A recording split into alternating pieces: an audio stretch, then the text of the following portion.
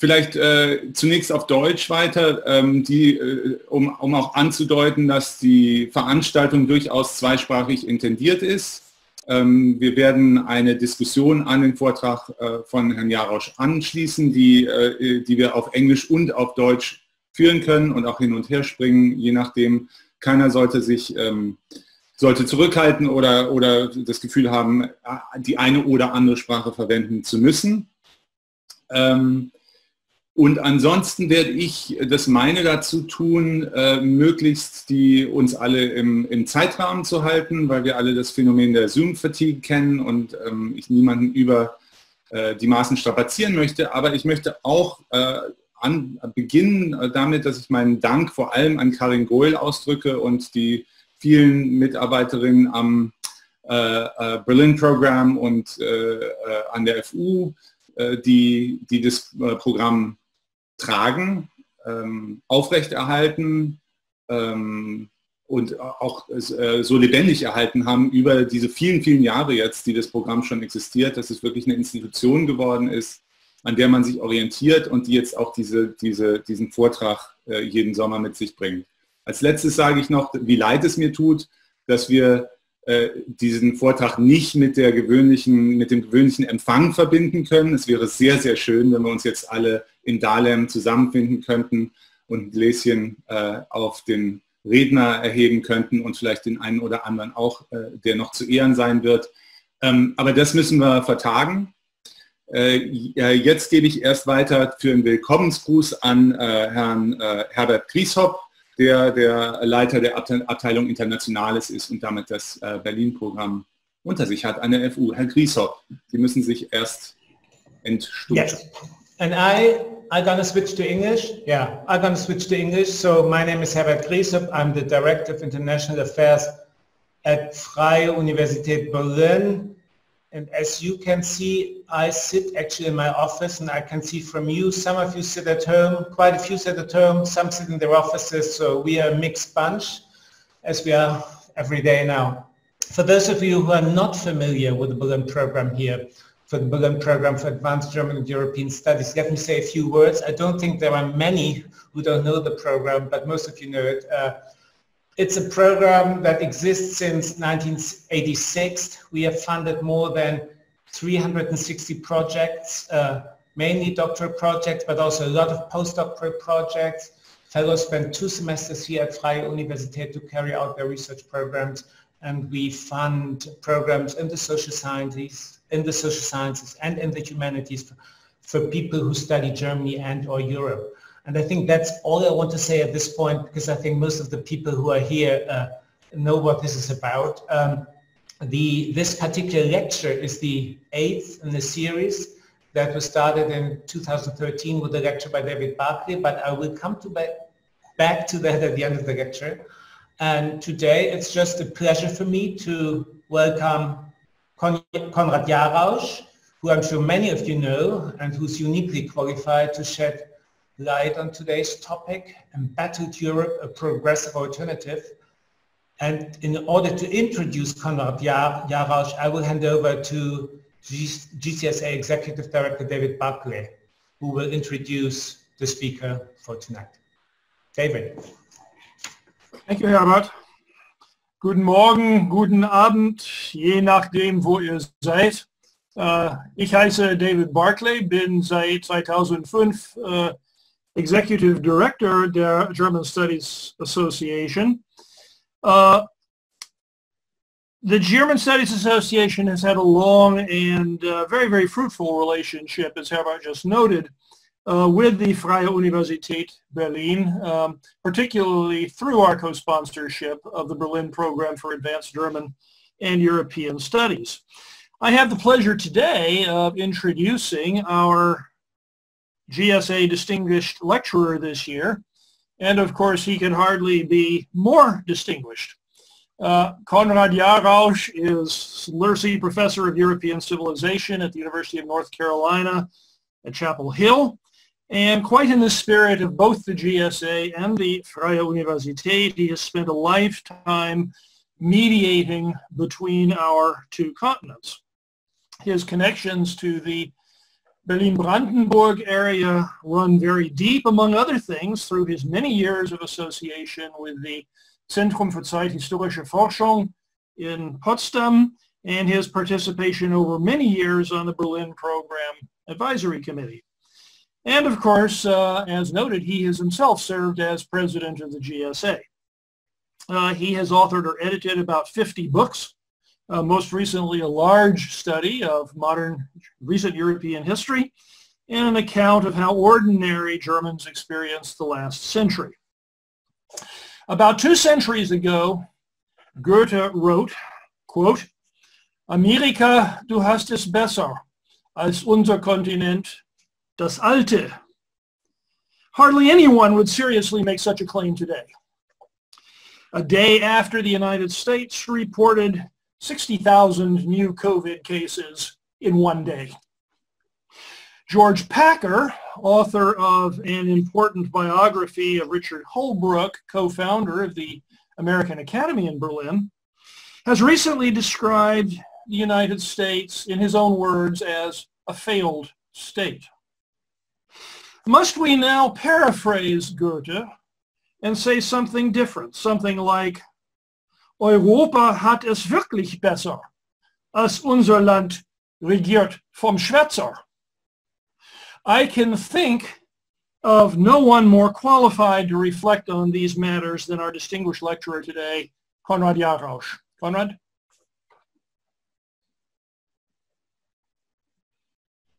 Perhaps while Konrad sets up his PowerPoint slides, I can encourage everybody to take advantage of the technology and feel free to enter questions and queries as they come to you in the chat. You don't have to wait until the talk is over. I'll be noting it and then trying to do a little traffic control there. But if you have questions that you'd like to pose in the course of the presentation, please feel free to just put them in the chat.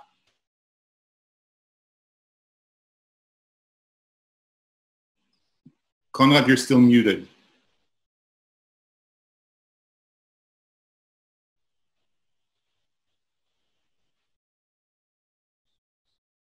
Unmute. There we go. Okay. Dear Johannes, Herbert, David, Helga, Paul, and Karin, it is really a great pleasure to present this year's distinguished lecture, since I have been involved in the Berlin program and in the German Studies Association for several decades. I would like to share with you today my concerns about what I think is a transatlantic crisis by tracing the development of Europe during the last 3 decades in a kind of quick overview. If some of my comments appear provocative, they are prompted by the urgent need to repair some of the current damage. Now let me begin. To a large part of the American public, Europe has become, quote, a dirty word, unquote.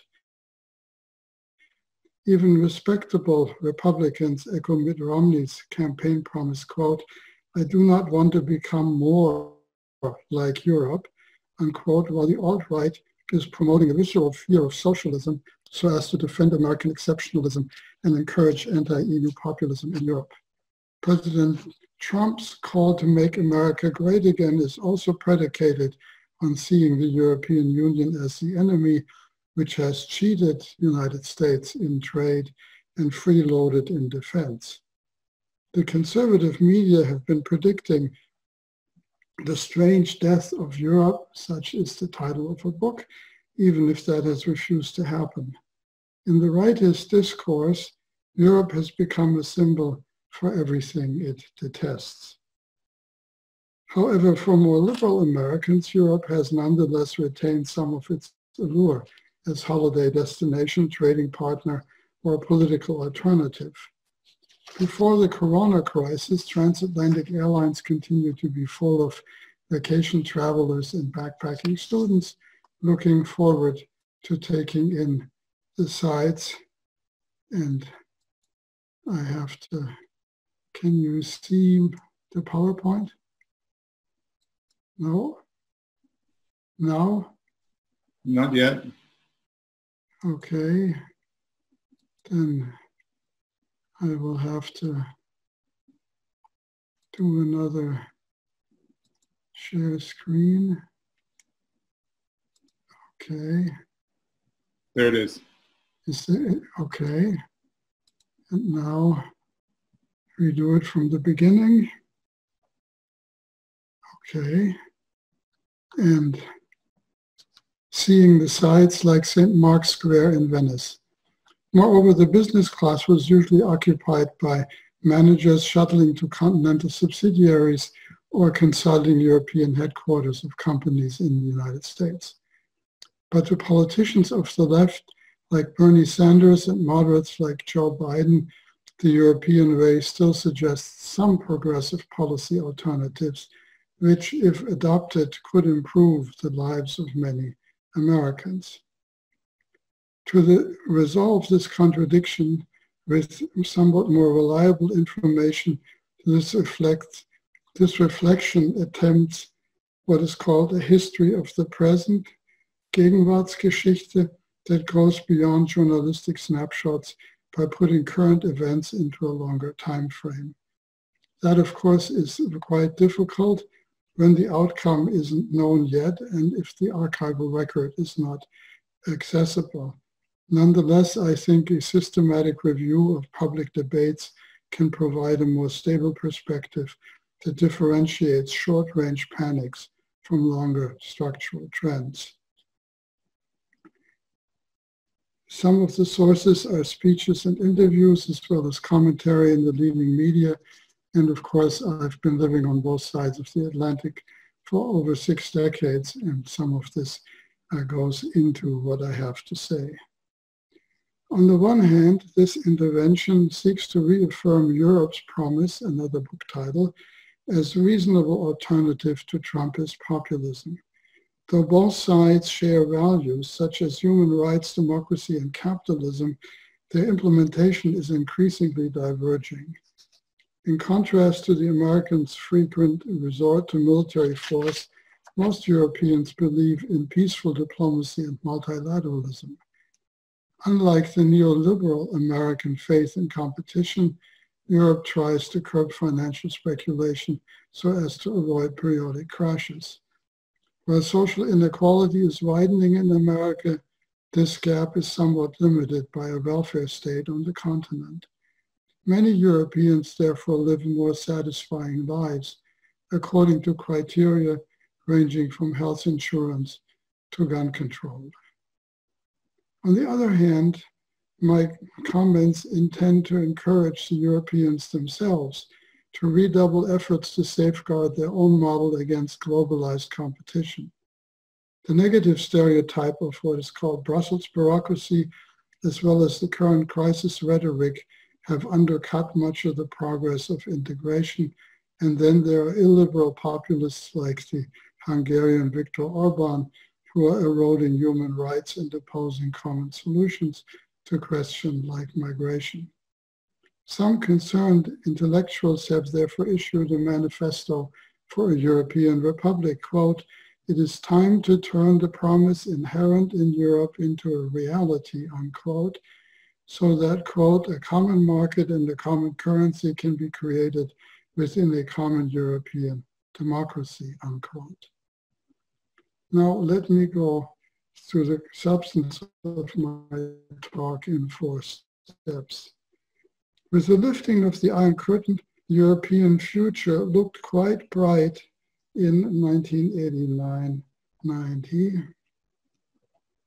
The overthrow of communism in Eastern Europe ended the Cold War and forced the Red Army to withdraw, leading to the implosion of the Soviet Union. This peaceful revolution initiated an exciting transition to democracy and capitalism in former satellite states. Concurrently, Western European integration picked up speed and eventually included most of Eastern Europe in NATO and the EU.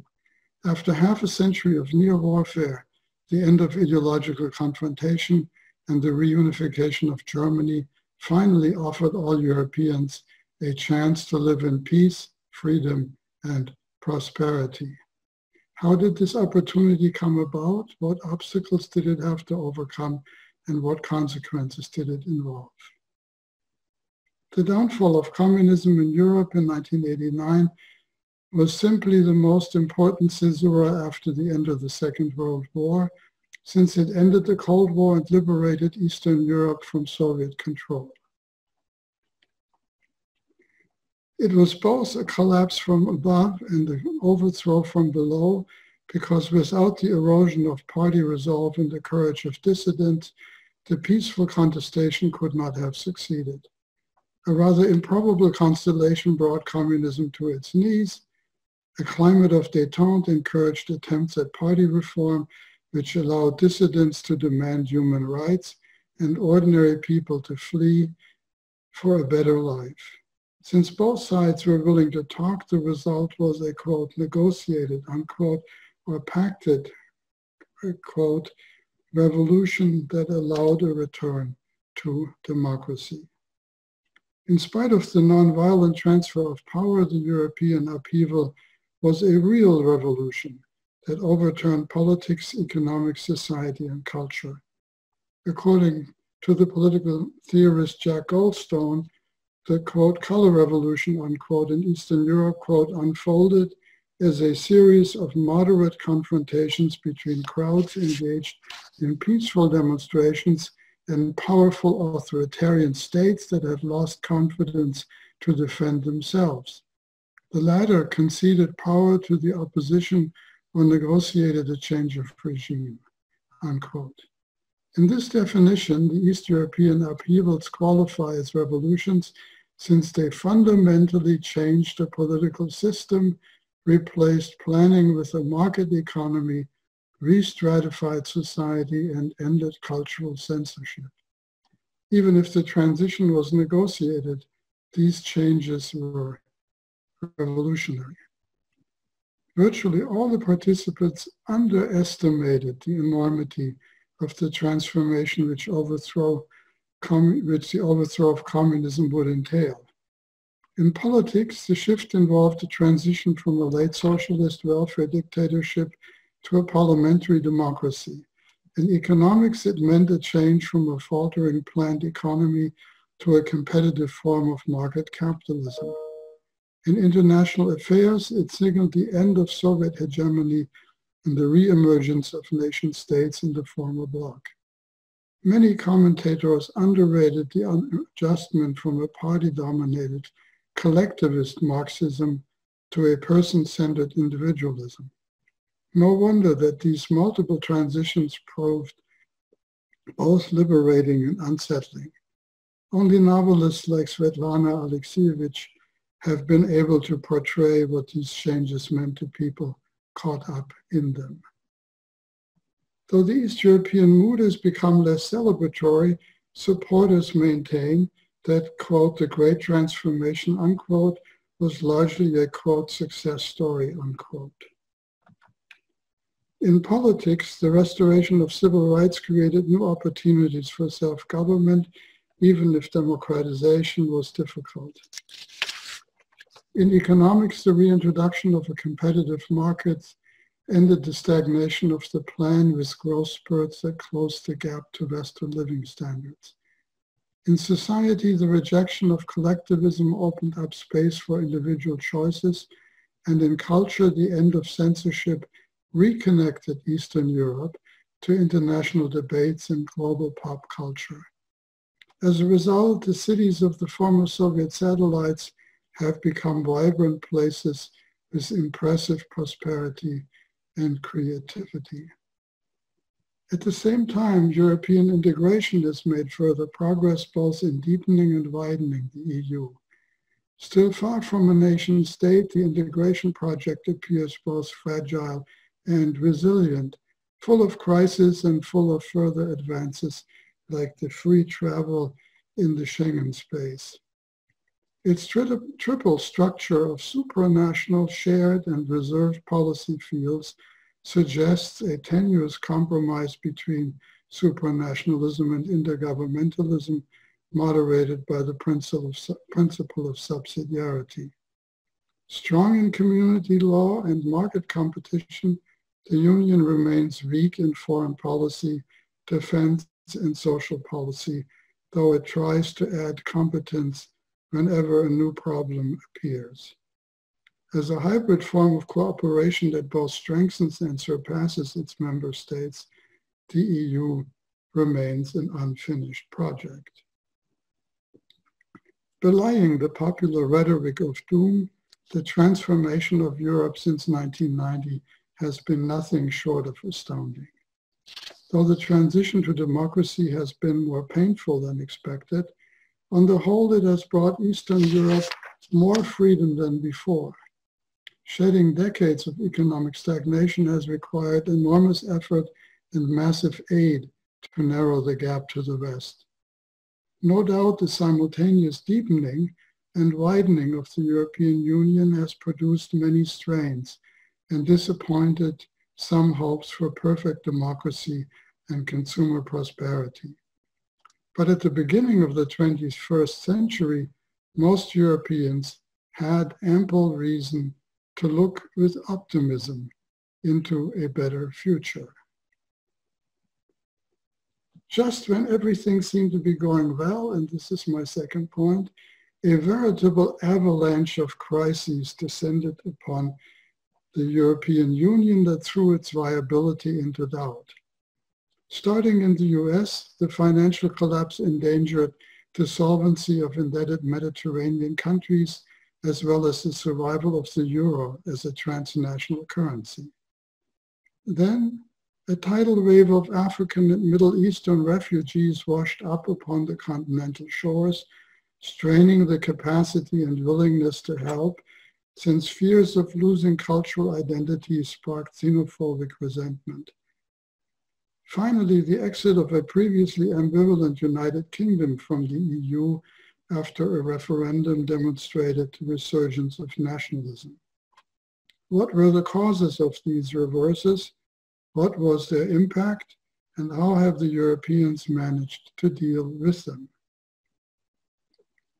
Throughout the sovereign debt crisis, journalists, economists, and politicians predicted the imminent collapse of the euro and triggered, for instance, a run on Greek ATMs. In 2012, Martin Feldstein drastically claimed, quote, the euro should now be recognized as an experiment that failed, unquote. This was not the result of, quote, bureaucratic mismanagement, but rather the inevitable consequence of imposing a single currency on a very heterogeneous group of countries, end quote. Because the euro was based on the political decision to harness German power to European integration, it was far from, quote, an optimum currency area, unquote, since, quote, the EU lacks the will, the ideas, and the capacity to promote the euro, unquote. Athens could only save itself by Brexit, leaving the eurozone. Yet in spite of so many dire forecasts, the Europe has miraculously survived. Though correct on the delayed response to the sovereign debt, doomsayers underestimated the commitment to integration and misunderstood the bargaining process.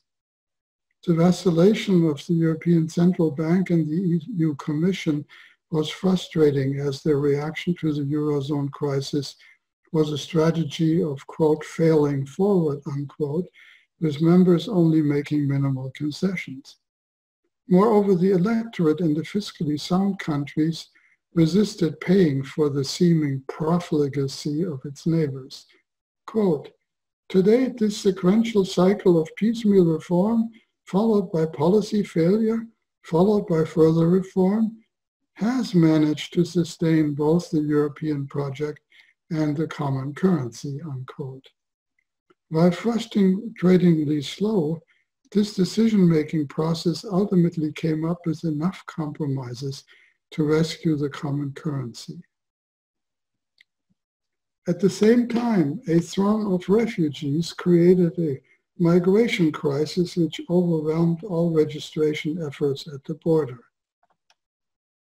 This is a Malta boat rescue. Migration peaked in 2015 when 1.2 million applicants petitioned the EU for asylum, over 1/3 of them in Germany alone. And the real figures are actually higher, but they're very controversial, and so I took lower ones. Previously, the Dublin system had required asylum seekers to register at their first entry point into the EU, but when numbers exploded, the border authorities in Italy and Greece failed to keep up, shifting the problem to destination countries like Germany and Sweden. Since asylum decisions were a national matter, EU efforts to coordinate policies and redistribute migrants made little headway, while the local authorities as well as charitable NGOs never had enough resources to care for all the migrants. As a result, right-wing backlash triggered restrictive responses from member states as well as the EU as a whole. While the frontline countries clamored for aid from Brussels, the xenophobic Balkan states barricaded their frontiers, reducing registrations in Hungary, for instance, to a trickle. In Germany, Chancellor Merkel had great difficulty fending off attacks against her welcoming promise, "We can manage that," unquote, from the xenophobic AfD, as well as her Bavarian coalition partner, the CSU. After years of dispute, EU leaders finally agreed to beef up Frontex, distribute migrants, at least voluntarily, and try to stop newcomers before they reach the continent with processing centers in Turkey and North Africa. Though late in coming and restrictive, this package was a step towards a European solution. Even more dangerous was the Brexit crisis that threatened the very survival of the EU by making one of the leading members abandon the Union. In contrast to the cosmopolitan optimism of the Remainers, the Leavers felt somehow threatened and abandoned. Woefully ignorant of the EU, they saw it through the tabloid headlines that decried the financial chaos and migration onslaught. One favorite cliche, repeated time and again, railed against the, quote, fact that unelected bureaucrats have got power over what goes on in this country, unquote. Another frequent criticism was the lack of immigration control, since Britain was a small island that already had, quote, too many people, unquote. Taken together, such complaints added up to a British sense that, quote, we are losing our identity, unquote. Ironically, the Brexit shock seems, however, to have had the opposite effect on the EU from what was anticipated. Instead of beginning, quote, the disintegration of Europe, unquote, the remaining 27 countries were able to develop a common negotiating position and to stick to it, even in the vexing issue of the Irish border. At the same time, approval ratings of the EU and the member countries have noticeably improved to around 75% during the Brexit crisis. The threat of losing the unity and prosperity that had been achieved has apparently had a sobering effect on expressions of Europhobe sentiment. In contrast to predictions of doom, the cascade of financial chaos, migration crisis, and UK withdrawal has actually reinforced cooperation by showing Europeans what they stood to lose. Now on to the next point. In spite of all negative predictions, Europe is still functioning quite well, perhaps even better than the United States. Most Europeans can enjoy high-speed train service, low-cost education, or long vacations, while many Americans are stuck in traffic jams, have to pay high tuition, or work longer hours. Contrary to neoliberal complaints, Germany is highly competitive and has a huge trade surplus. Criticisms of social service fraud notwithstanding, Sweden enjoys a reinvigorated welfare system that creates more equal life chances. And in contrast to denials of global warming, Denmark has abandoned nuclear power and switched towards renewable energy.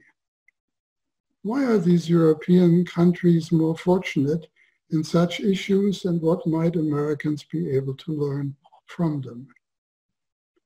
One of the continental strengths is the social market economy, which makes Germany as well as its neighbors competitive. In contrast to British preference for financial services, the Federal Republic remains rather production and export-oriented. After the collapse of mass manufacturing, German companies have focused on the upper market segment, relying on quality and design. They have specialized in medium high tech, such as machine tools and luxury cars, making VW, and I know it's not a luxury car, one of the biggest automakers of the world. This is an image of the Autostadt in Wolfsburg. At the same time, they have become leaders in green technology and alternate energy. While Berlin favors fiscal discipline due to its negative recollections of two inflations, it also supports a generous welfare state in order to help the underprivileged segment of society. In the Anglo-American media, this German model has provoked much criticism for unnecessarily slowing down growth. Neoliberal commentators argue that protections of employees against arbitrary firing create a rigid labor market. They also emphasize that the many regulations, as well as the layers of bureaucracy, inhibit risk-taking. The, quote, non-market coordination, supplemented by a generous system of welfare protection, unquote, makes German goods often rather expensive. Quote, extensive cross-shareholdings, long-term bank finance, and co-determination, unquote, reduce the flexibility of the economy in responding to opportunities. In spite of such problems, Germany, as the EU powerhouse, remains one of the leading export nations and amasses an impressive balance of payment surplus. Another European strength is the, quote, miraculous welfare machine, unquote, even if its cost is increasingly called into question by global competition. The difficulties of high-wage countries competing with lower-wage Asian rivals have fostered a neoliberal discourse that denounces the excesses of the welfare state. While the middle-class tax revolt rejects the high level of taxation and insurance premiums, economists complain that this, quote, tax wedge, unquote, creates, quote, strong disincentive effects on effective labor supply, unquote. Neoliberal experts charge that the bureaucratization of welfare has ballooned the public workforce and hampered innovation. A new consensus has emerged claiming, quote, that it is both necessary and possible to streamline the Swedish model while preserving its key elements, unquote. Welfare reform has therefore focused on long-term fiscal sustainability by shifting from maintaining income to activating labor policies. On the one hand, tax rates were reduced so as to stem capital flight into tax havens. The ensuing budget shortfalls forced cutbacks in benefits, lowering the payouts of unemployment insurance and limiting welfare payments to a basic level. On the other, states have also invested in activating labor market policies to restrain the jobless and to retrain the jobless, and make it easier for women and immigrants to enter the labor force. Both changes were inspired by the belief that it was necessary to abandon a high level of income maintenance in favor of a speedy re-entry into work, even if on a lower wage level. Such reforms have not abolished, but rather refocused European welfare states. A final European strength is its impressive response to climate change. Okay, I'm sorry, I forgot one of these slides. And there we go. EU climatologists have ascertained that the decade from 2002 to 2011, quote, was the warmest on record in Europe, with European land temperatures 1.3 degrees Celsius warmer than the pre-industrial average, unquote. Heat waves have become more frequent and longer, drying up rivers and ruining crops through drought in southern Europe. At the same time, increasing precipitation in the north has created flooding of towns and farms. During the last decades, changes like the rise of sea levels have become so extensive that many scientists now claim that the Earth has entered a new geological epoch called Anthropocene, in which human beings have actually begun to transform the global environment. Even if they have not always lived up to their own standards, the Europeans are on the right track in fighting global warming through reducing their carbon footprint. Due to Trump's denial, the EU is the only major actor pushing for a cut in greenhouse gas emissions. Led by Greta Thunberg's Friday for Future, public opinion is solidly supportive since it considers environmental protection, quote, important to them personally, unquote.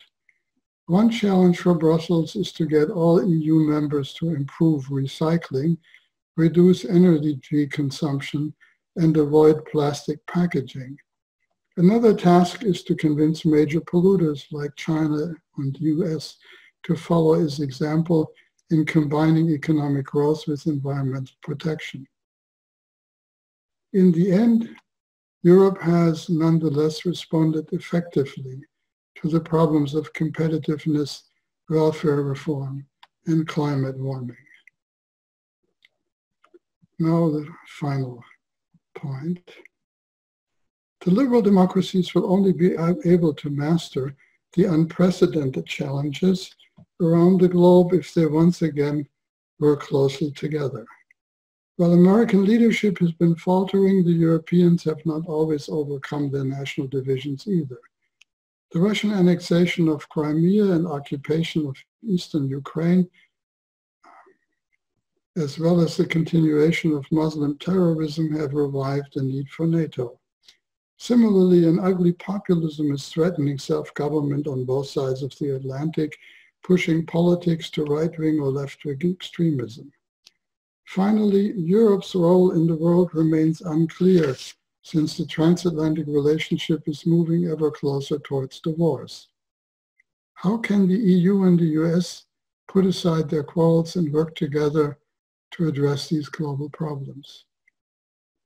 American leaders have been frustrated by continental foot-dragging in response to security threats, not realizing that the reason was a fundamental difference in military cultures.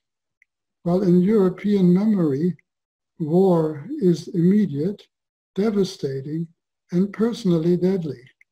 In American recollection, it is overseas, technological, and generally victorious. As a result, Washington has been more willing to employ force in Afghanistan and Iraq, while European NATO members have remained split on whether to support them. Resentment at the cost of global leadership fuels Trump's complaints about the inequality of military burden sharing. Though technology and resources have brought spectacular victories, excessive reliance on force has often lost the peace when confronted by sectarian antagonists. In contrast, most Europeans have developed a decided preference for employing soft power in order to achieve their objectives. As a result of their bloody history, they generally favor conflict resolution through diplomacy and economic incentives rather than the use of force. Unlike Washington's penchant for unilateralism, the Continentals try to work through international organizations like the UN or NATO, even if reaching compromise is an exasperating process. Except for some limited interventions in former colonies, the Europeans prefer mediation, peacekeeping, and aid for reconstruction. Unfortunately, this non-confrontational approach has some risks of its own, since dictators like Putin can count on European inaction when devising aggressive strategies. The media are also full of laments about the crisis of democracy, predicting its imminent demise. Like the French Yellow Vests, many citizens feel buffeted by impersonal forces such as globalization or digitization, over which they have little or no control. Party politics appear to be a theater played by politicians in the capital, supported by media that has little to do with the common folk. Yet time and again, engaged minorities call for direct action, bypassing the cumbersome structures of self-government. Emphasizing negative trends, the political scientist Colin Crouch has coined the concept of, quote, post-democracy, unquote, to predict its failure. However, the German theoretician Klaus von Weimar countered with the label of, quote, neo-democracy, unquote, to denote the possibility of increased participation. The impact of populism on democracy is ambivalent, since it, quote, can work either as a threat to or as a corrective, unquote. In weakening dictatorships, like in late communism, popular mobilization can strengthen democratization through public liberalization, regime transition, and constitutional reform. But in weak democracies, populism can also hasten the erosion of self-government by diluting civil rights, undercutting representative institutions, and creating repressive systems that maintain only the shell of self-government. The nationalist regimes of Kaczynski in Warsaw, or Orban in Budapest, or Babis in Prague are examples of the dangers of populist degeneration. It is this fear of de-democratization which right-wing movements like the Yellow Vests have been inspiring during the last decade. At the same time, the transatlantic relationship has been eroding, since both partners are, quote, drifting apart, as I've argued, due to diverging interpretations of shared values. Most people on both sides of the Atlantic believe in free elections, a fair judiciary, and an unbiased media. But for Americans, freedom means, quote, to pursue life goals without state interference, unquote, while Europeans think that the, quote, state guarantees that nobody is in need, unquote. In the US, people claim that the path to personal success leads through individual effort, whereas on the continent, folks are more conscious that it also depends, quote, upon forces outside of their control, unquote. In such issues, misunderstandings are multiplying because the Cold War generations are passing away, fraying the civil society bonds that once underpinned the transatlantic relationship. Although Europe no longer rules the world, it is too early to write off the old continent as a global player completely. To be true, the EU is not a military force and may never become a superpower due to its cultural diversity. But Europe's cultural dynamism made a central contribution to the rise of the modern world.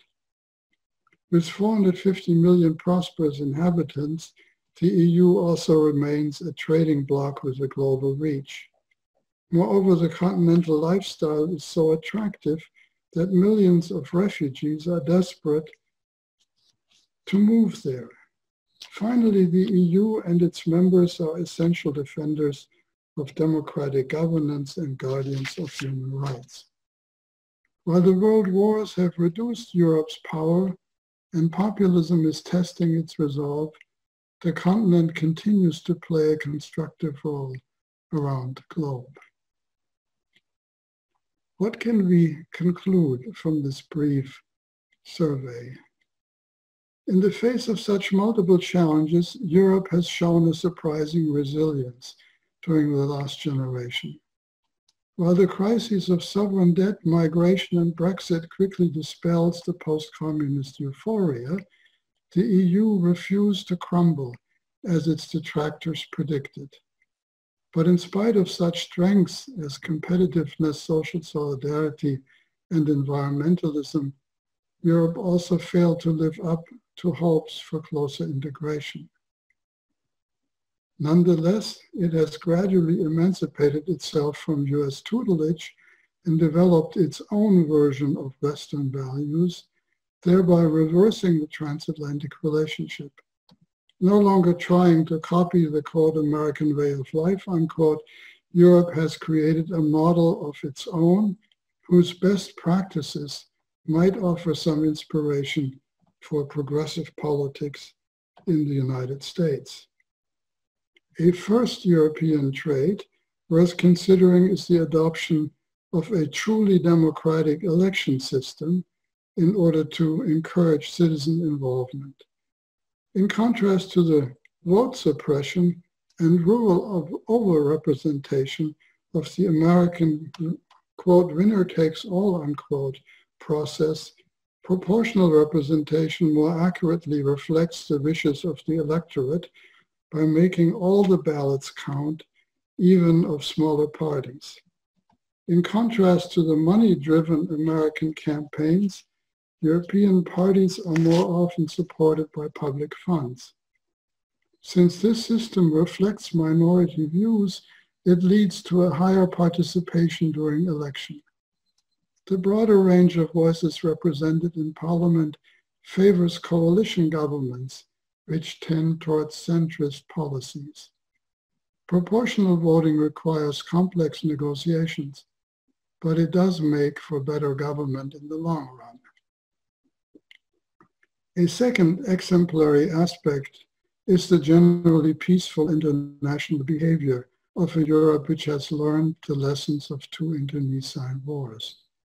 While members still cling to national sovereignty in foreign and security policy, their cooperation in the EU is an attempt to avoid the repetition of earlier bloodshed. Brussels speaks with a more united voice in matters of global trade, favoring a balance between free exchanges and protection of its own market. The European states are heavily involved in international organizations such as the WTO, supporting the liberal world order that has emerged after World War II. With the exception of the Yugoslav wars, this preference for negotiation has pacified Europe and reduced tensions in other crisis regions, even if it had occasionally to be supplemented by force. A third worthwhile characteristic of the European model is the welfare state, which creates a sense of social solidarity. Since UK neoliberals have prevented a Europeanization of social policy, it has largely remained a preserve of the member states. Moreover, the return to a market ideology fostered by middle-class tax revolt has led to a considerable retrenchment in government services. But far from collapsing, the welfare state has been reformed, moving from subsidizing wage replacement to enabling recipients to re-enter the job market through additional policy has continued, absorbing almost half of the budget of most European states. These traits of the European model constitute a progressive alternative, which is what I'm claiming, because they provide a better quality of life than the celebrated, quote, American dream, unquote. The latter offers perhaps higher incomes, bigger houses, grander SUVs, but this is purchased by job insecurity, social inequality, racist violence, and a rampant pandemic. Europeans prize their social safety nets such as, quote, access for all to childcare, medical and parental leave from work, tuition-free college, a living stipend, universal health care, and generous pensions, unquote. Such benefits require paying higher taxes, but they also provide greater services that make life more agreeable. Those Americans who want to enjoy similar advantages can develop their own version by selective borrowing from the continent. Far from collapsing, Europe, in its best sense, has become a model for progressive politics. Thank you.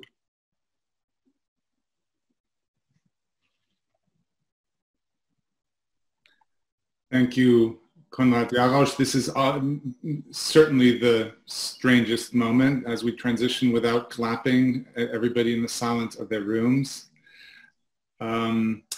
We have two commentators, and I'll very, very briefly introduce them so that we get to their commentary, and then to your questions. Again, feel free to put them in the chat, and I'll try to take them from there.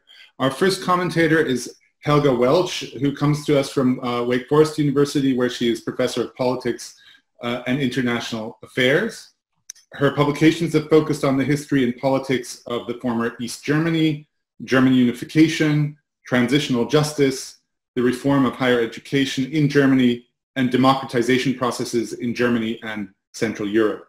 She's published a book on denazification in the former East Germany and co-edited a book on German unification. Her most recent book, which she co-authored with Christiane Lemke, is Germany Today, German Politics and Policies in a Changing World, that came out in 2018. And Helga, if you could unmute yourself, I can't see you on my screen right now.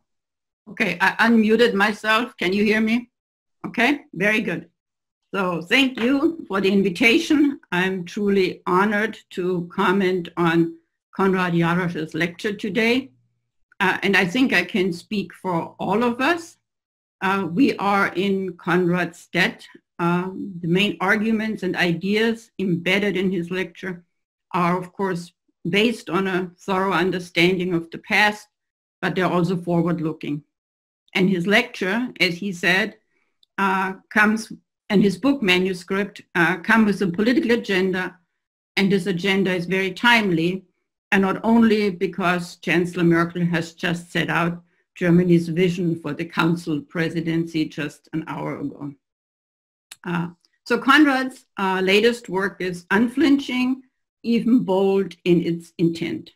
He sets out to defend Europe against its critics in the United States and in Europe, without, however, bypassing the many challenges that Europe faces.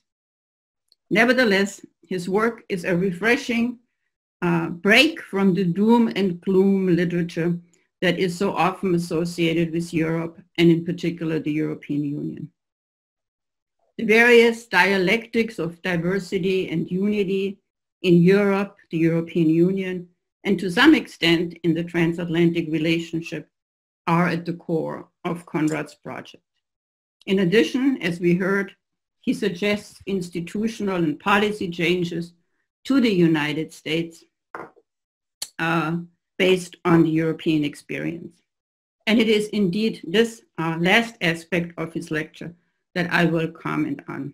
In other words, I will focus on the progressive alternative. In doing so, however, I will also briefly address the concept of Europe.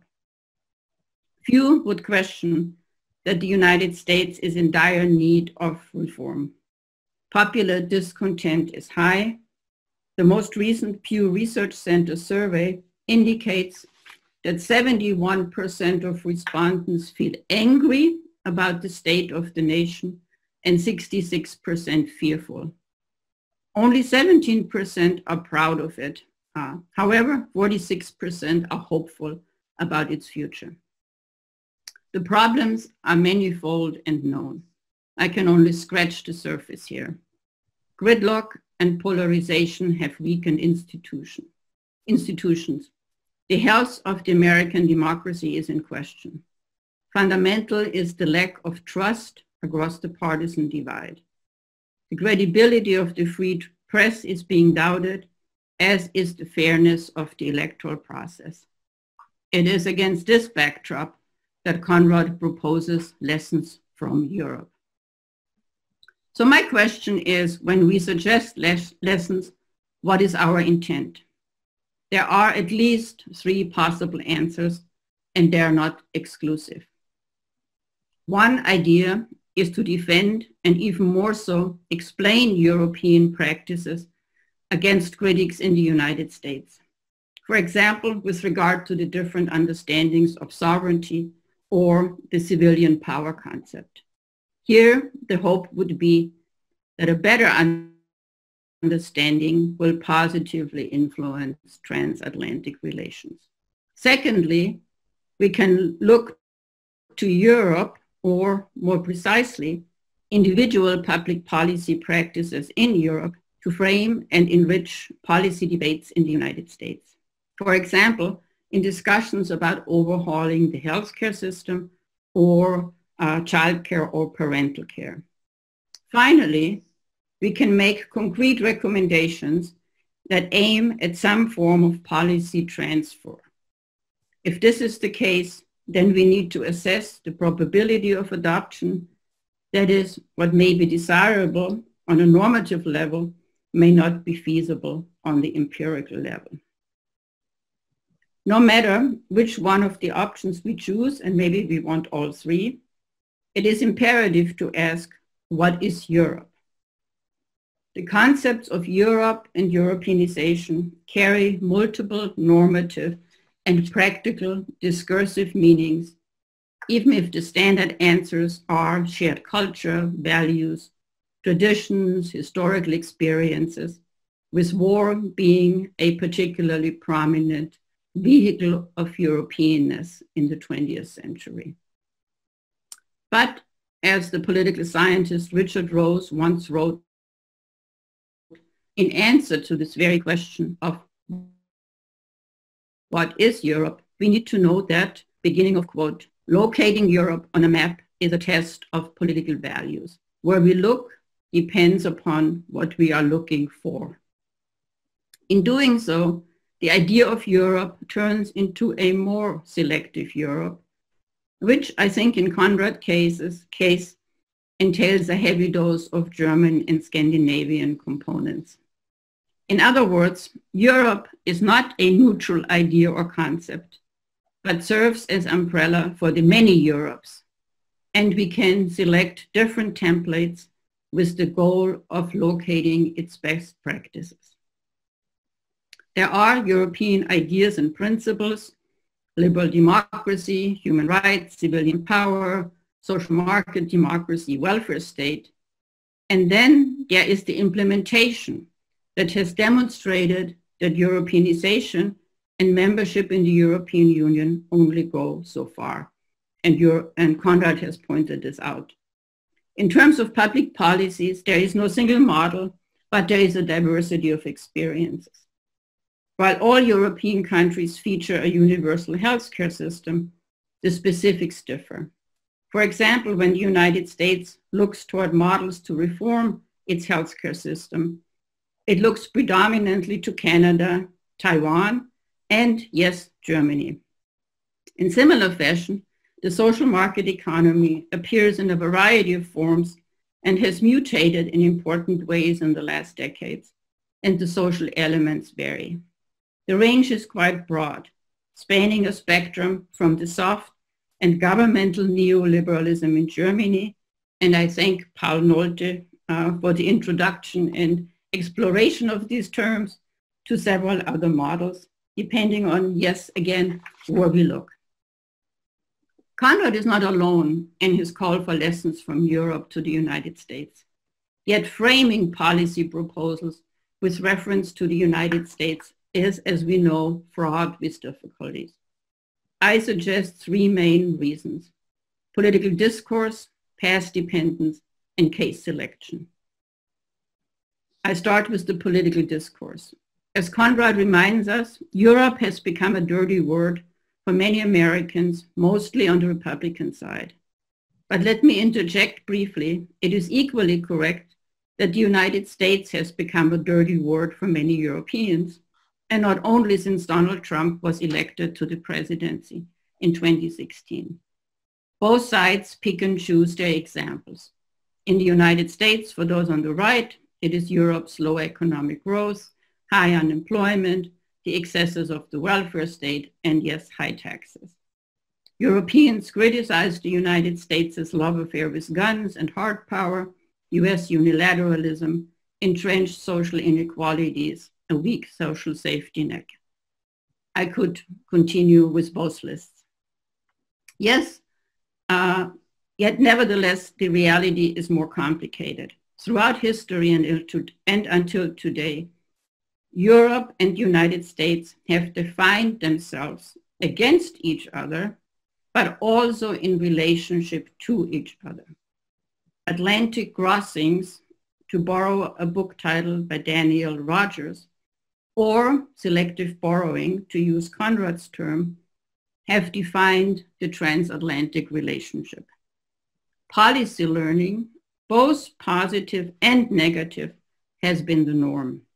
Today the question is, can we sustain and extend these learning experiences? Let me briefly turn to the concept of past dependence, and in the interest of time, I will simply say that clearly it matters, and policy learning and policy transfer can only flourish under specific conditions.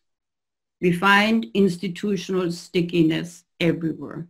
However, there are also windows of opportunity that can shake up the customary equilibrium. Yet, I should also say the political system in the United States is deliberately designed to be different from others. A myriad of veto players make change difficult and favors the status quo. It is conservative by design. Let me turn to my last point, the case selection. The parameters for innovation and reform are confined. But maybe, just maybe, there is more than a whiff of change in the air in the United States. Just this past Sunday, the New York Times presented a list of no less than 16 proposals how society, economy, and democracy can be reforged, that's their term, in the United States. What unites the proposal is the fact that they can build on a flexible and incremental adaptation of policies or legislative bills, many of which already had been introduced in the past or have been implemented selectively at the local and state levels.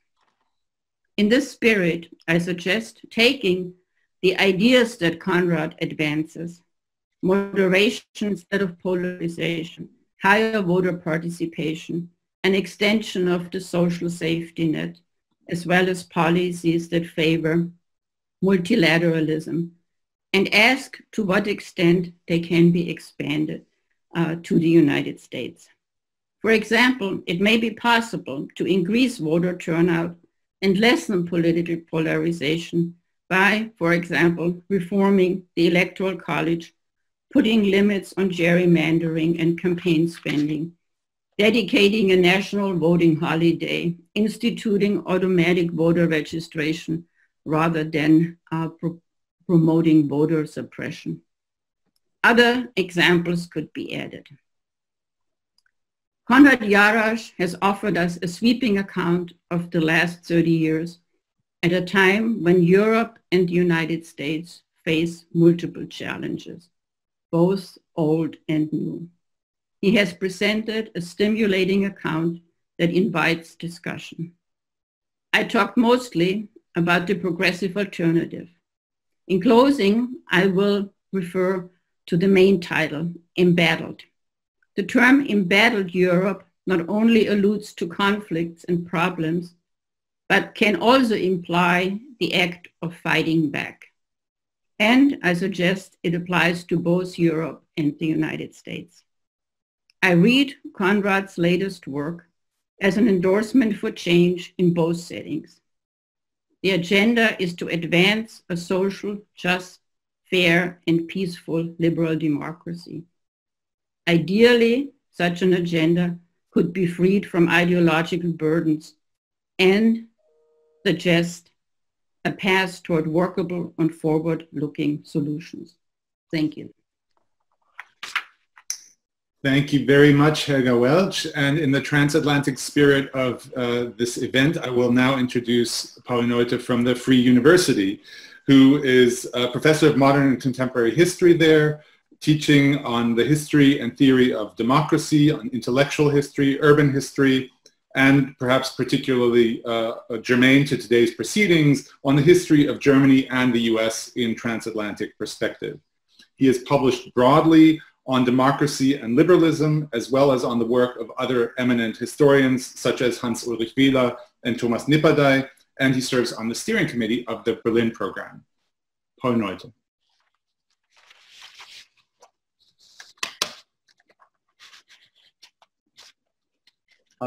Unmute myself, okay.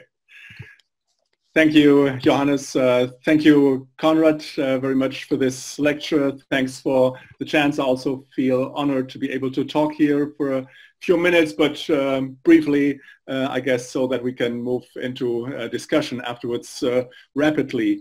Yes, this was a sweeping and insightful overview of a scholar with astonishing productivity, with accelerating productivity. The only hope for someone like me is that retirement will come and perhaps with it the chance to write more books and articles, to think more like Konrad does. But the astonishing fact also is that Konrad is not even retired, so he does it all. A big applause from my side also for the typical Konrad Jarausch approach that we saw here. Not just a flight above the cloud, a flight in the skies, but an insightful lecture full of facts, full of quotes and citations, full of empirical material, and yet with a clear interpretive gist. A very fine example of the history of the present that you've been alluding to, Konrad, in your talk, and that's yeah, a typical Konrad Jarausch, and we look forward to reading the book. And I agree very much that something is wrong with Europe and the United States, and not just politically in climate, depending on presidents coming or going, but structurally and as a historical divergence of both sides in the transatlantic relationship that has been developing over the past not just years, but decades. And yet, for the sake of discussion, I will concentrate on a few points of critique, perhaps fully aware, of course, that I can at most serve with this commentary as a sort of an Wadenbeißer to the great scholar who has given the lecture and written the book. My first point is that in my view, there should a little bit more emphasis be placed on shared problems of Germany and the United States. Yes, these shared problems were present, but the antagonism, the difference, the divergence came first. And I think there are many shared problems still of Germany, of Europe, and North America, the United States. One of it certainly is the common agenda of positioning the West, or what used to be the West, vis-a-vis a new world order, vis-a-vis China. That's a common challenge, for example, of Europe and the United States, certainly. But much more, I'm thinking of domestic problems that both countries or regions share, domestic problems, for example, coming from socioeconomic transformations, domestic problems rooted in the nature of post-industrial societies, be it in northern France, or be it in the Great Lakes region in the United States, or in Saxony, or in the Ruhrgebiet, or wherever you have it in Europe. And these domestic socioeconomic transformations have engendered problems in the United States and in Europe, new inequalities, political repercussions in populism that are close to one another and not so much describing different worlds, or worlds apart by an ocean. I found for someone who still is a European or used to be a European, there is an amazing degree of idealization of Europe, indeed, in your lecture, in your paper, Konrad, and of the course that European history has taken since 1990. And I would try to insert a little bit more of a critical view vis-a-vis the development of Europe in the period of the last 3 decades. There are, for example, and you know it is that way, there are connections between the triumphant phase and the Redeemer phase in Eastern Europe. On the one hand, that is the glorious period of the 1990s, and on the other hand, the backlash phase since the 2000s and 2010s on the other hand. And in Poland, for example, we can see this very clearly. And just to mention a second point, not all is well with European politics, with European party systems, with European or German coalition governments, even in Germany, that has moved recently, and which I find is at least an ambivalent development, has moved from the Westminster democracy model to the Swiss model of consociational democracy, to the hyper-grand coalition without really having a true opposition, or with leaving the opposition role to the AfD. That's a critical development in German and European politics that one could set against your examples of crises in American democratic structures. So there is a little bit too much black and white, too much good and bad in the picture that you've drawn, I'd say. It would be easy if the United States was really rotten, but the problem is it is not, and that makes it more complicated. Yeah, the United States is not overall a rotten country. It would be easy to do away with it if it was. For example, there is a true ambivalence, and I'm saying ambivalence. There is an ambivalence in the matter of wealth, prosperity, and life chances that you've dealt with explicitly in the comparison between the United States and Europe. Yes, there is more inequality, of course, we know that in the United States, Gini measured or otherwise, but the advantage the United States still has in gross domestic product per capita is astonishing. It's twice the figure of Poland. Oh no, did I say twice the figure? It's 4 times, more than 4 times the figure of Poland. And let's take Poland as a typical example of the European Union, and not so much Germany, that implicitly or often explicitly you've mostly looked at. And would one really want to live in some marginal region of the southeast of Poland, or in, of course I'm being provocative a bit, or in Prince George's County, Maryland, one of the wealthiest African-American majority countries in the United States. And that's not about the chances of the few, but that's about the chances of the mass of the people that is expressed in these figures.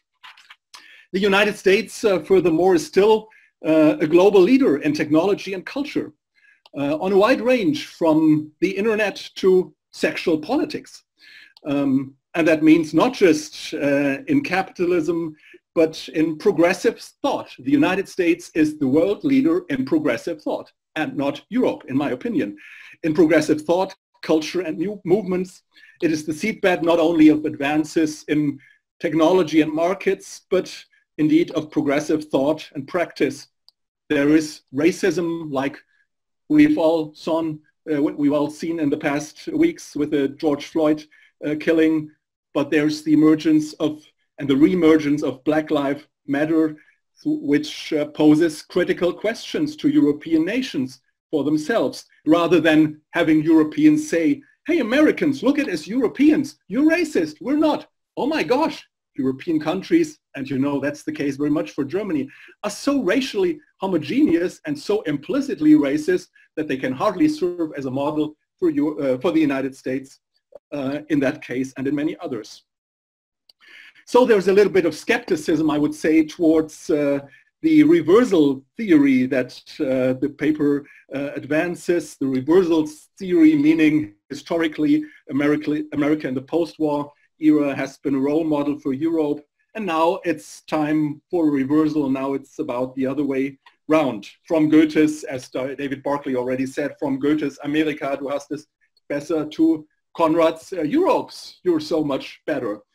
Goethe, after all, expressed a cliché, a trope, and we should be careful not to reproduce new social tropes in the face of a much more complicated, as I see it, reality.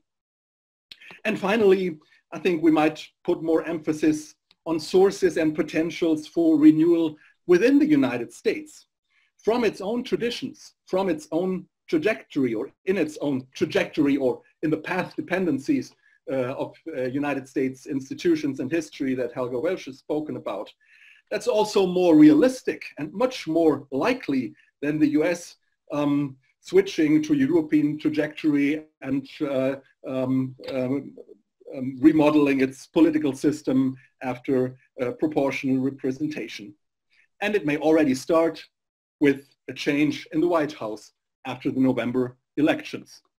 Thank you very much. Thank you, Nolte. I think it's only fair to give Konrad a minute or two to respond at least to one or two points that you pick out. There's probably more than you can do justice to very briefly. The questions are coming in the chat, so I want to air those too. But why don't you, if you want to just pick up a couple points, Konrad, and then we'll go to the chat. Yeah, let me start with intent a little bit. This is clearly, not a monograph. What I was trying to do is speak to the younger generation of Americans that came up in the pre-election campaigns and so on, where I had a sense that they are looking for solutions and they don't know that some of the solutions are in front of their own noses. Because of a kind of domestic focus. And my image of Europe, of course, is plural. The structure of the book on which this talk is based is such that each chapter starts with a different place and a different anecdote, and so on, just in order to get the plurality across. There may be, a kind of idealized Europe in the text, just like I think in Paul's comment, there is an idealized America. I would have agreed slightly more, before the last several weeks of the racial conflicts and the pandemic disaster. It's not just a matter of replacing Trump. Of course, we all hope that this will be the case, and some of us are spending money on it as well. But, there is, I think, a somewhat deeper divergence. And yes, this is a text spoken to younger Americans who have little connection with Europe, rather than a text spoken to Europeans. There's a long agenda of things that can be done and should be done on the European side in order to live up to the European ideals. So I don't think, I'm completely naive on this one. I'm certainly indirectly speaking to the progressive side of opinion in the United States, and in order to suggest alternate possibilities, have not, done as much as I should have in looking for indigenous sources of American reform and change. I will think about that for the final revision of the book. That's, I think, a good point. And let me just break off my response right there. Thanks. We have a lot of different kinds of questions coming in, from more specific to more meta ones. I thought I'd pick up first one that was actually retracted, but I'm gonna, if it's okay, I think it's Julius Lagodny, I hope you have your name right, pose it anyway because I think it puts another spin on a question that Paul Nolte had put up. He asks, in a way I'd like to flip one of your questions. How might European countries learn from progressive ideas on the other side of the pond?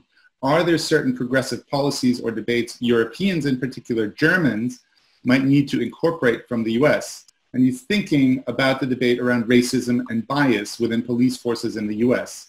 As shown 2 days ago, German politics, thinking of Seehofer, are not even willing to discuss racial profiling and structural racism in its federal or state police forces. Similarly, we're often talking about xenophobia or Fremdenfeindlichkeit when non-white German or Muslim Germans are attacked, and try to avoid the word racism, arguably excluding non-white Germans from the German conception of nation with far-reaching implications for non-white Germans. Germans of color are discriminated by both the society, where are you really from, the question that often comes up, and political institutions, racial profiling, especially within the federal police forces.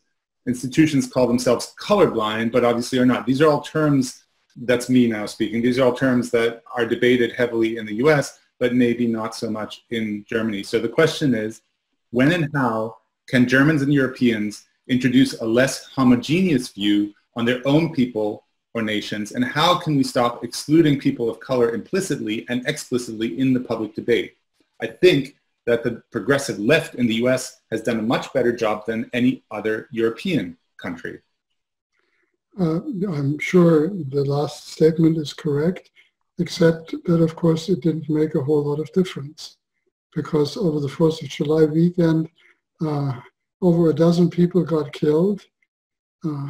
And, you know, I don't have the same number in Europe over that weekend. I mean, you know, the point is, you know, there is, and Paul is also right, there is a very sophisticated debate on racism, but the practice of racism in the American South is so deeply ingrained that change of terminology from the infamous N-word to black and various other kinds of new terminology and so on, and the tearing down of statues are not going to make it. This is a culture change that is going to require decades, if not half centuries. And so I am responding also somewhat to my, not sort of to the debate of what American intellectuals would like their country to be, but rather what is the current record. The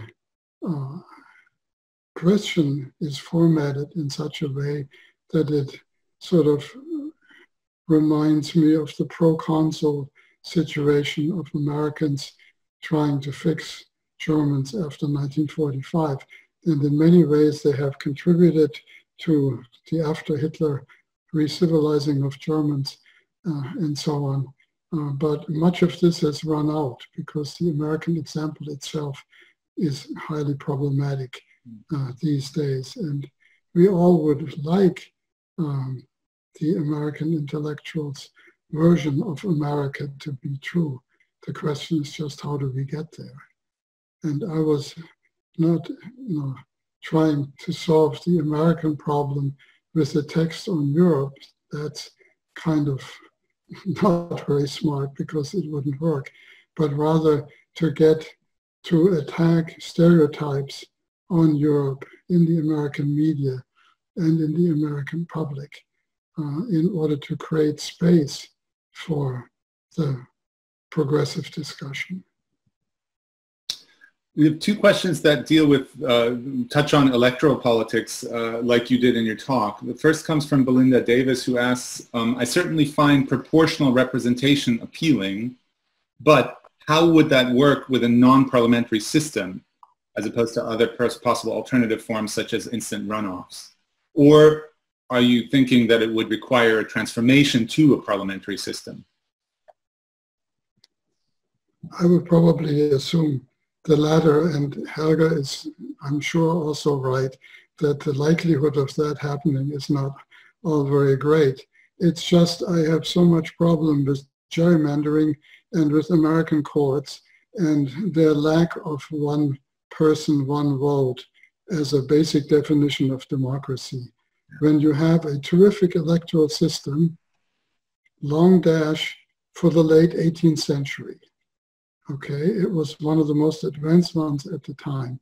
But we have a couple hundred years or more of development in the meantime, and we have all sorts of lack of participation and blockages, and we have all sorts of rollback. We have the experience of Reconstruction, and we have a minority government. Out of the last several presidents, two of them, Gore, and Hillary Clinton had a majority of the public vote and did not become president, and so on. And I don't quite see that this is sort of the democracy to go around the world and preach to everybody else to be democratic. I'm sorry. It's just out of a long frustration. A differently angled electoral question, this one about Europe, coming from Donna and addressing Konrad, but also Helga and Paul, asking you all to comment on the electoral difficulties of social democratic and labor parties across Europe, whether you have any comments on that. Well, I mean, a quick comment, of course, would be that much of the agenda has been taken over by centrist and even right-of-center parties, so that social democracy in Europe in many places has lost its raison d'etre, and the classic labor background of high industrial workforces, trade unions, and so on has also weakened, so that the clientele on which the Social Democrats could rely, has shrunk in the last years. So that needs new thinking, and my sense of the trade unions is they're still trying to hang on to an old high industrial model, and as long as they keep doing that,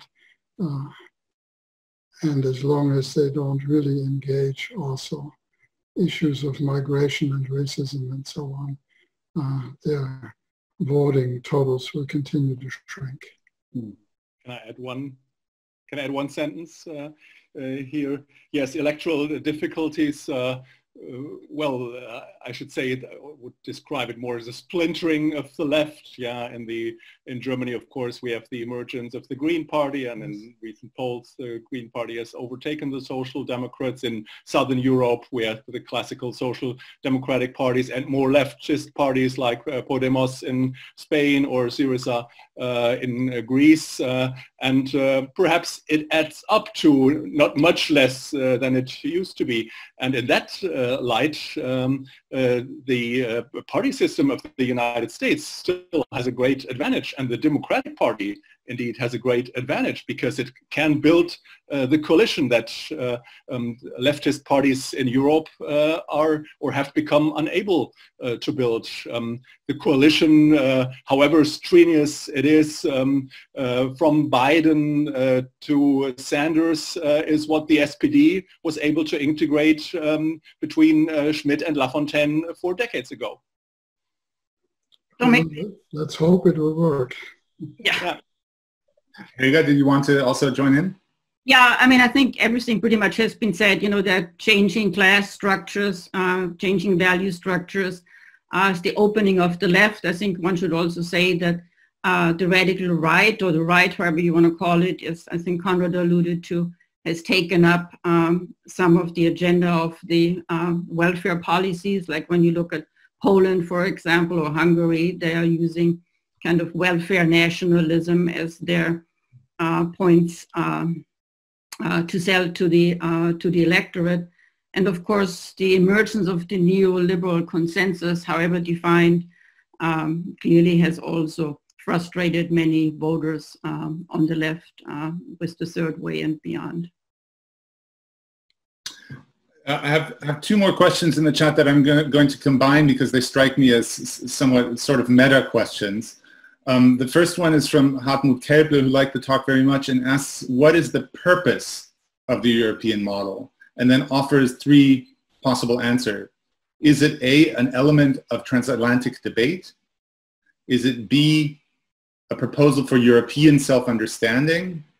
Or is it C, a concept of giving the EU a voice in the global public? And I combine this with the next question by Gabriela Stoicea, who, because she asked the question whether one could perhaps reflect the topic on another meta level.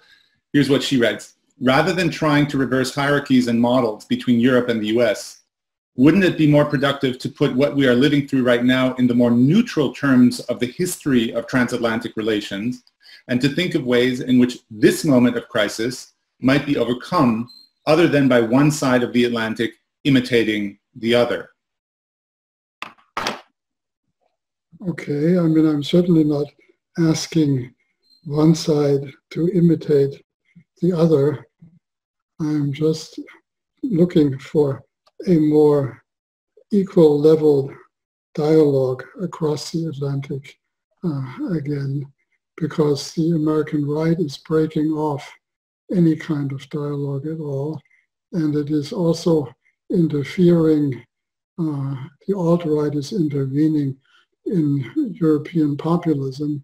So, you know, this is really a set of transatlantic front lines, which is less about Europe as Europe and America as America than it is about the progressive struggle with various forms of populist reaction. And, you know, Hartmut Kelble's very sophisticated suggestion, I think it would be important to think about all of these dimensions. And, you know, the very concept of a European model is something that, you know, comes out of what used to be called an American model.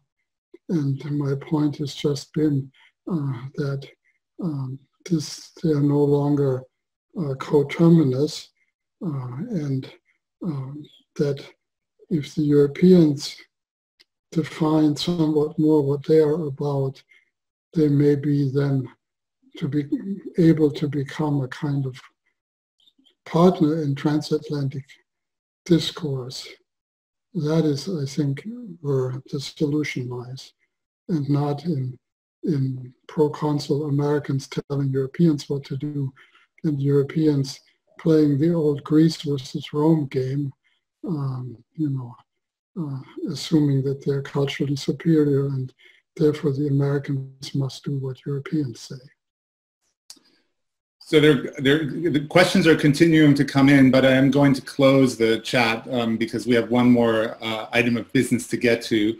But maybe I'll close with a speculative question that Mark Castle asked, whether you saw the present moment in Germany and Europe as closer to the Federal Republic in '68 or Weimar in the 1920s. Okay, well, I don't, you know, the Weimar analogy is one that is always brought out, you know, when people, you know, in the movie theater cry fire. And my sense is they have cried fire so many times already that, you know, a very simple reference to that is not working. And to '68, I can only say that my older son accused me of not getting my act together because he would have liked to have been 18 years old in 1968, but he was born in 1970, so he was not able to experience that. I think there is an element of '68, namely the radical democratic one, that is worth recovering, but there are other elements of '68. You know, I am personally not into sex, drug, and rock and roll. That may be an admission that I should not make in public, but you know, that or the various K-Gruppen and so on, I don't think that that is going to lead us further. I think we have to think in other ways to try to formulate a progressive agenda on both sides of the Atlantic. Thank you very much, Konrad Jarausch. I'll pass on the other questions, or you probably have them in your chat, but I can pass them along to you too if you want to respond to Scott Krause and Kimberly Redding, who also had questions. But for now, I'd like to pass the screen back to Herbert Griesop for a slightly different purpose. Okay, it's my task now to say thank you to one particular person. And as I mentioned earlier, today's GSA Distinguished Lecture is the 8th lecture in the series, which we started in 2013. And the first speaker was Professor David Barclay, who you all know is the executive director of the GSA, and until recently was also Margaret and Roger Scholden Professor of International Studies at Kalamazoo College. And he's also the author of numerous publications on German and Prussian history, and the recipient of many awards and fellowships.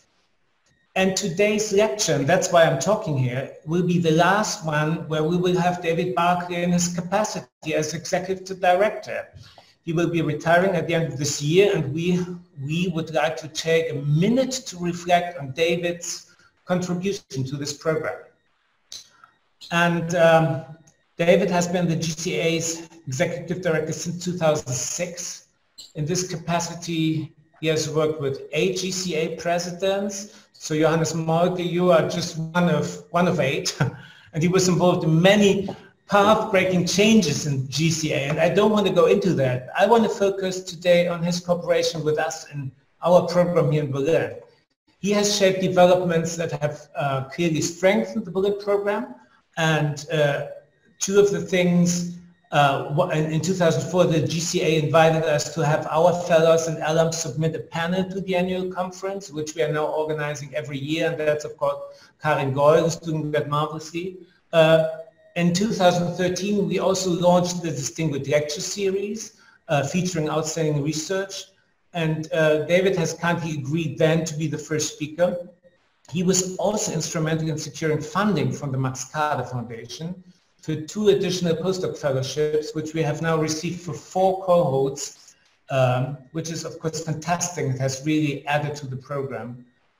And in addition to all this, David has always shared his time and expertise with the program very freely. He has led the colloquium, for example, in the summer of 2007, when he was a fellow at the American Academy, or during a visit to Berlin not so long ago in November 2018, David, together with Scott Krause, offered, for example, a city walk to all our fellows, which explored historical sites, particularly in West Berlin. And this was also the talk, this was the subject of David's talk in 2013, Old Glory und Berliner Bär, die USA und West-Berlin. And this talk brings us to another point. His deep connections to the city, to the Freie Universität, to the Alliierten Museum, to name just 2 institutions. And I was told by Karin Goll that his ties to Berlin are much more than academic. She told me that he even has met his wife in Berlin and got married at the Standesamt Zehlendorf, which is around the corner from here. So basically, what I'm saying is David's successor has some very big shoes to fill. And in these, in these difficult times, normally we would have given you a nice present and we would have done something nice and hand over something. But all we have now is a virtual card.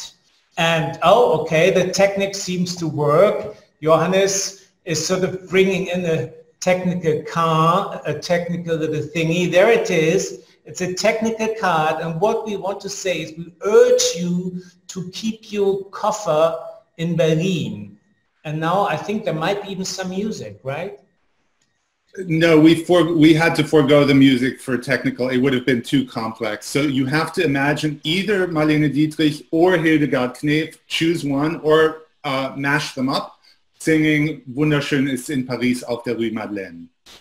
I have CDs of both. There you go. So yeah, Karin tried to convince some of us to sing here on Zoom, but we thought that's, we wouldn't weren't sure whether that's a gift or a threat. So we keep it as it is with a thank you card from the Berlin program. Thank you very much for all your contributions. Thank you very much for all that you've done to the program. Normalerweise bin ich nicht sprachlos, aber ich bin diesmal doch sprachlos. Also Sprachlosigkeit kommt bei mir selten vor. Und jetzt ist das doch der Fall. Vielen, vielen herzlichen Dank. Ich bin ganz berührt, bin ganz bewegt. Vielen herzlichen Dank, Herbert. Vielen herzlichen Dank, Johannes. Vielen Dank. Vielen Dank zu allen. Und Sie haben recht. Ich habe meine Frau in Berlin kennengelernt. Und zwar in der Knesebeckstraße im Goethe-Institut. Man höre und staune. Ich werde immer noch einen Koffer in Berlin haben. Davon kann man ausgehen. Vielen, vielen herzlichen Dank. Super. Yeah, dear David, come back. Thank you for all your enthusiasm and the support for our program. We're looking forward to welcoming you back. I will pick you up at Dahlem-Dorf and then we will go on another Stadtspaziergang with fellows or have another cooperation with an interesting subject. And I will be amazed to actually see that new Flughafen. It looks like it's actually going to happen. So that's for another day. Congratulations, David. My personal thanks to you as well. And thanks to all three speakers, Helga Welsh, Paul Nolte, and Konrad Jarausch, for very, very instructive hour and a half today that we were able to spend with you. And I hope the technology worked on everybody else's end. It seemed to be working on mine. This may be something we'll figure out a way to repeat, but I do look forward to actually toasting with actual wine glasses again in the garden in Dahlem. So in that spirit, I wish everybody a lovely rest of the day in the US or a nice evening in Europe. And I look forward to seeing you all in another place. Thank you. Thank you very much. Thank you. Thank you, everybody. Thank you. Thank you.